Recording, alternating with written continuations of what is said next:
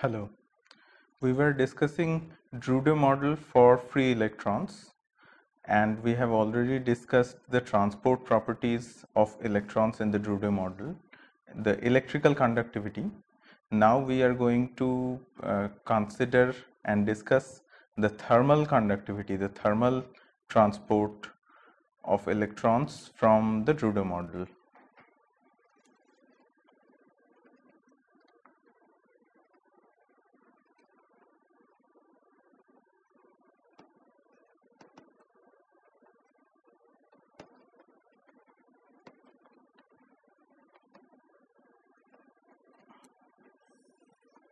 So we are going to discuss the thermal conductivity of metals, and if we consider metals, or for that matter any other kind of material, we will see that when the lattice is at an elevated temperature, the lattice itself starts vibrating. That means every atom starts vibrating in that system, in that crystal, and when that entire lattice starts vibrating, a wave propagates throughout the lattice.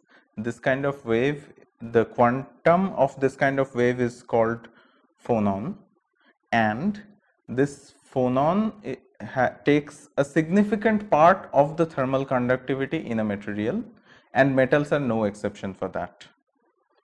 However, in case of metals, you can see that there is also a thermal conductivity associated with the motion of the electrons. You have possibly noticed that good metals, good conductors of electricity, are also good conductors of heat, and here the contribution comes from the electrons. How? Well, if we consider Drude model, we have assumed following Drude that the electron, after collision, it emerges with a velocity that is proportional to the temperature at that point in space. However, the direction of that velocity is random. The magnitude of that velocity, that is the speed, that is proportional to the temperature. So, in real life also it's somewhat similar. The temperature plays a significant role in dictating exactly what would be the velocity of that electron after it emerges from a collision. So, if we assume this kind of situation with Drude model, we can calculate the thermal conductivity, and we have to define a thermal current in this case. Let's define the thermal current and let's try to calculate it applying some analytical mathematics. So, let's define thermal current density.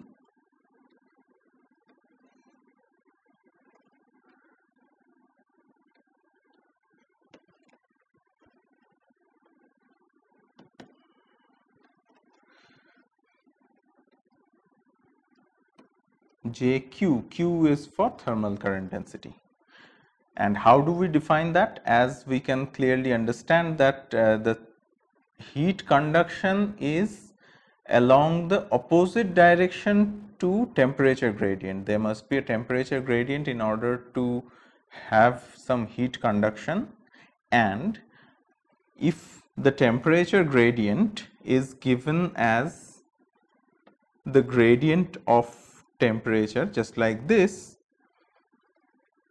then this heat conductivity, the thermal current density can be expressed as, it would be along the opposite direction of this temperature gradient, and there must be a constant that we call kappa.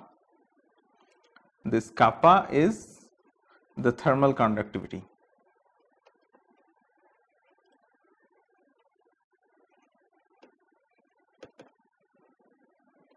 Which is nothing but a proportionality constant in this context. Now, if we consider for simplicity the situation in one dimension,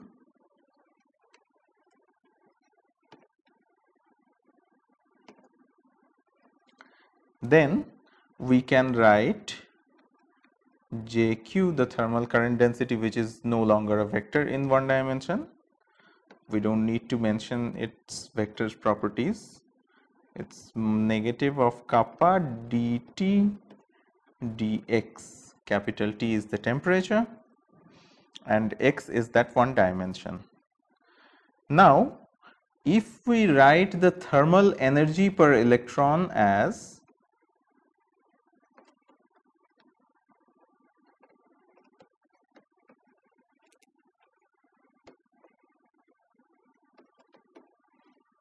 epsilon, it's of course a function of T, the temperature, then an electron whose last collision was at a space point x prime, it will have the thermal energy of epsilon, which is a function of temperature at the spatial point x prime. It had its last collision at x prime.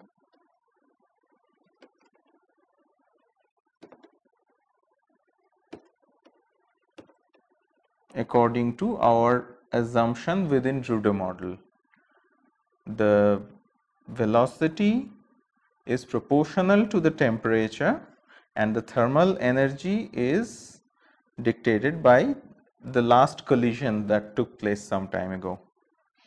And the electrons, so if we consider a point in space, here in case of one dimension, say this is a line, here the point is x and there are electrons that are coming from the hotter side, say this left hand side is hotter and say the right hand side is colder. So, you will have the electrons coming from the hotter side here and some of the electrons would come from the colder side here. Let's use a different color for colder electrons.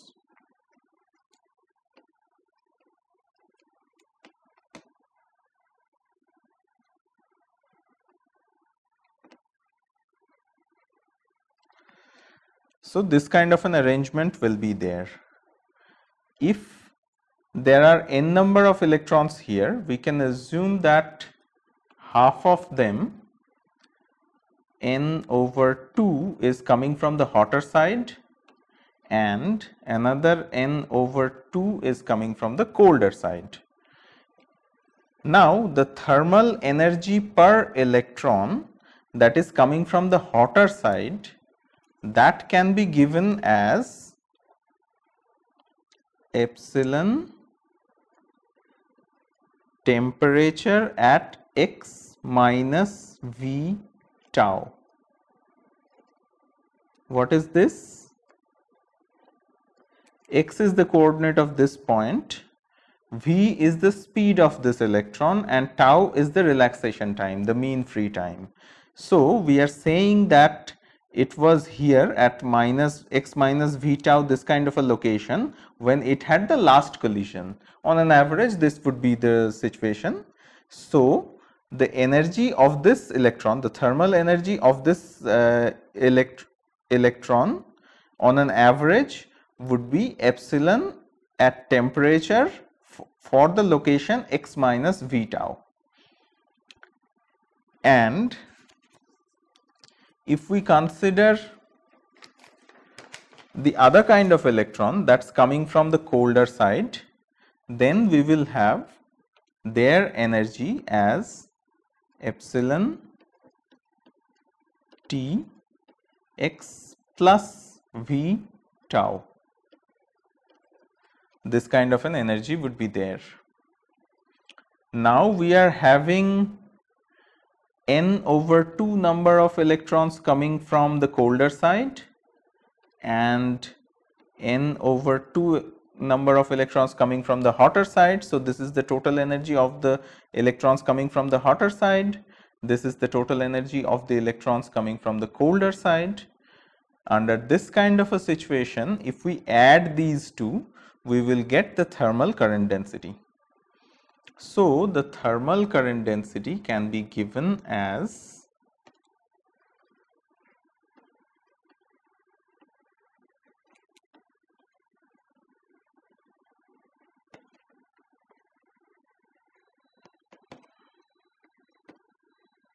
JQ equals half N V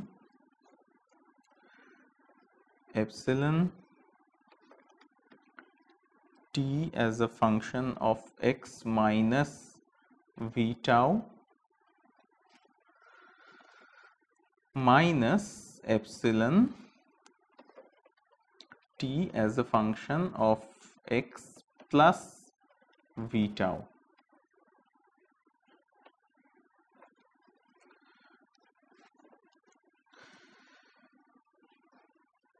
Now, if we have the variation in temperature over a mean free path, that is L is the mean free path, which can be given as V tau, and if this quantity is very small, that means if there are enough number of electrons in the system to have frequent collisions and the mean free path is not too long, then according to the definition of differentiation, according to the definition of derivatives, we can expand it about the point x and we can write that the thermal conductivity equals N V squared tau dE dt. This is the difference in energy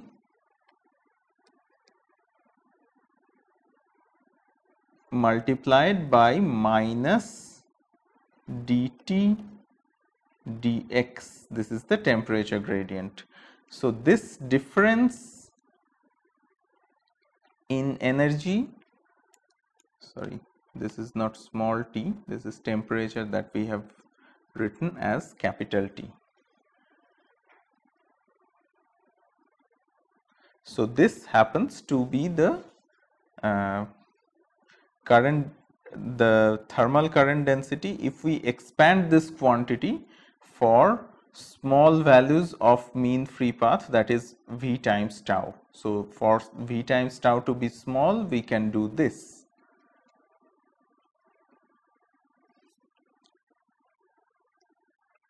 And this difference is actually written by the product of dE dt times dt dx minus dt dx. Now, if we extend this from 1 dimension to 3 dimension, then we can write V as Vx, and if we average over all directions, then Vx square average equals Vy square average equals Vz squared average, and this quantity, as you have learned earlier, is 1/3 of V squared average, where V is the total velocity. So, N times d epsilon dt, this can be expressed as the total number of electrons over the volume of the system times d epsilon dt, which is nothing but, if we multiply dE by n, we will get d epsilon by n, we will get d of total energy of the system dt divided by the volume, which is Cv, the heat capacity of the system for a constant volume. That means, given from this equation, we can write the thermal conductivity in 3 dimension, the thermal current density in 3 dimension, not the thermal conductivity, as 1/3 of V squared, just going by this expression, times tau Cv times opposite direction of the gradient T, so minus grad T. And if this is the expression for the thermal current density, then the thermal conductivity kappa, this quantity can be given as this minus gradient of T would be removed. The only thing that will remain here is 1/3 of V squared tau CV, and this is the thermal conductivity due to the conduction electrons that we obtain from the Drude model, and V square is the mean square electron speed. So this is what we obtain from Drude model for the electronic contribution to the thermal conductivity.